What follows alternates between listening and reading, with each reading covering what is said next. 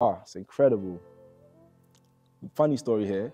When I was younger, I actually came across Gone Too Far, and it was the first time I read a play that had Yoruba in it. Yoruba is the language I speak at home with my family.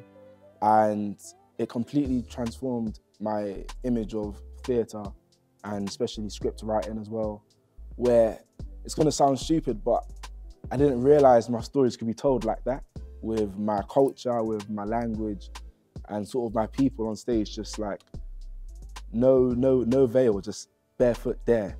So I think Bola's done something that she might not even know that has been very sort of monumental for our community, especially for Black creatives. So I'm honoured to be a part of this show. I think it's great. I'm very excited. Bola's a lovely woman as well, so happy to work with her as well. So yeah, I'm really excited.